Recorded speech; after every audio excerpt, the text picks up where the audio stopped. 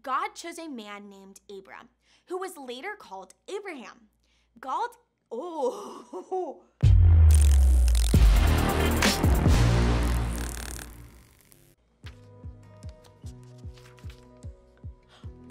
hey guys, sorry, I was just reading one of my favorite books. It's Harry Potter. I love this book. I have read it so many times, and I always learn something new about the characters and what happened. You know, this reminds me of another book. Can you guys shout out what book this makes you think of? For those of you that guessed the Bible, you would be right. You can read the Bible like 100,000 times, and you would learn something new every time. Isn't that crazy cool? Hebrews 14:2 says, "For the word of God is alive and powerful. It is sharper than any two-edged sword, cutting between soul and spirit, between joint and marrow. It exposes our innermost thoughts and desires." I was reading in my Bible earlier today about this person named Abram. But before we get into that story, don't forget to like and subscribe to our YouTube channel and check out our other fun videos. All month long, we've been talking about love as we've looked at the very beginning of God's epic love story. The first book in the Bible is called Genesis. We can read in Genesis how God created everything in the world. Like, everything. Everything God made was good. And God did it all out of love. God made the sky, land, and sea, and all the fish, animals, and birds. God also created people, Adam and Eve. But, you know, we talked about last week how Adam and Eve didn't trust God. They turned away from God and broke the loving rule God had given them. Sin entered the world, and people no longer had a perfect relationship with God or each other. Adam and Eve's family grew, and people began to fill the earth. But almost no one followed God. The earth was filled of violence and hateful acts by people. There was one man, however, who followed God faithfully, a man named Noah. God asked Noah to build a huge boat. God instructed Noah to bring 2 of each kind of animal aboard the boat, along with his family. God sent a great flood that covered the earth for 40 days. And when the waters finally went back down, Noah and his family returned to dry land. God set a rainbow in the sky and promised to never flood the earth again. Life began to spring up again throughout the land. Noah's family grew, and once more, people filled the earth. But once again, most of them were selfish. Sadly, they chose not to follow God. In the midst of all of this, God still had a plan to show love to all people. God chose a man named Abram, who was later called Abraham. God called Abram to be a blessing to the world. Let's read what God said to Abram. It's written down in Genesis chapter 12. The Lord had said to Abram, "Go from your country, your people, and your father's family. Go to the land I show you. I will make you into a great nation, and I will bless you. I will make your name great, and you will be a blessing to others. I will bless those who bless you. I will put a curse on anyone who puts a curse on you. All nations on the earth will be blessed because of you." Wow, now that's an amazing promise. Have you guys ever made a promise? Meaning that you said you would do something and actually did it? Like, I promised my mom that I would clean my room today, and then I did it. It took me a while, but I still kept my promise and cleaned my whole room.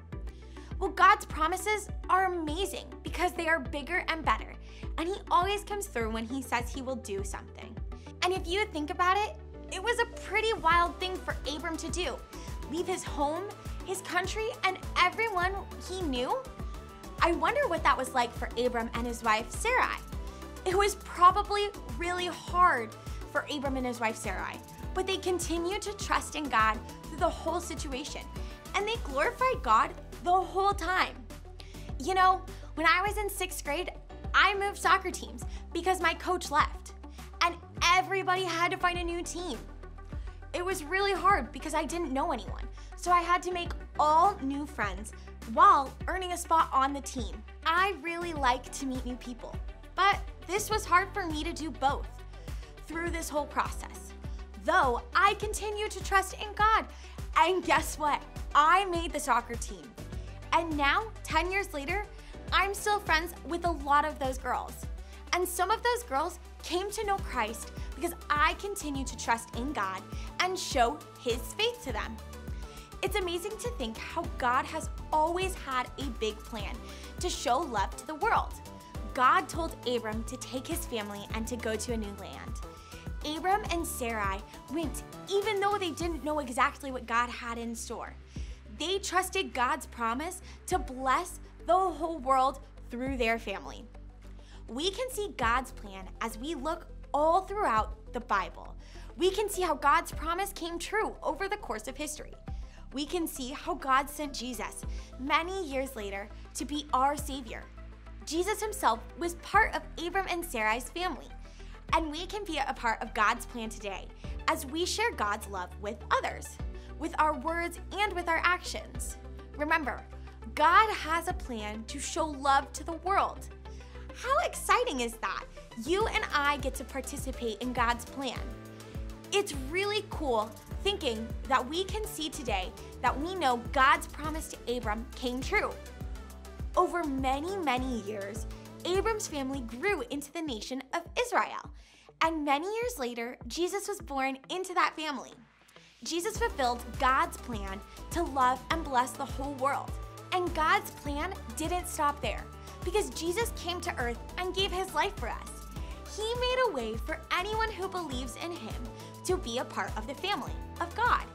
Abram's family is still growing as more and more people believe in Jesus and share God's love with the world.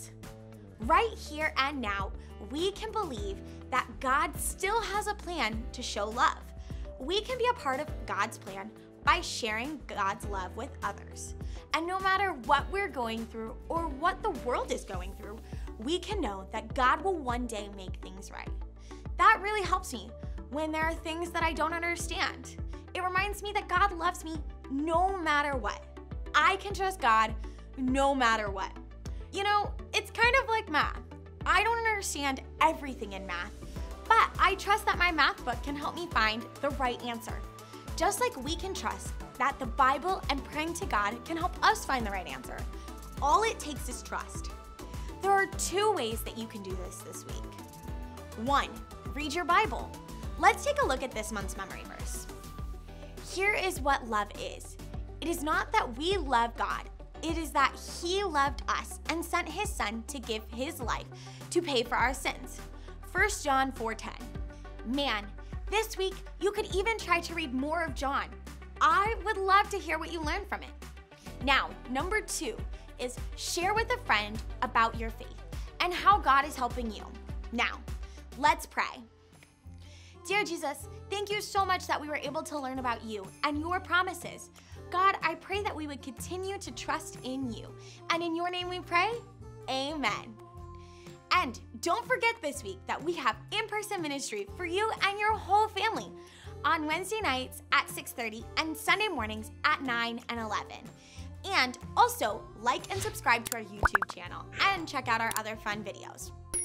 Now, I'm gonna go finish reading my book, but I will see you guys next time.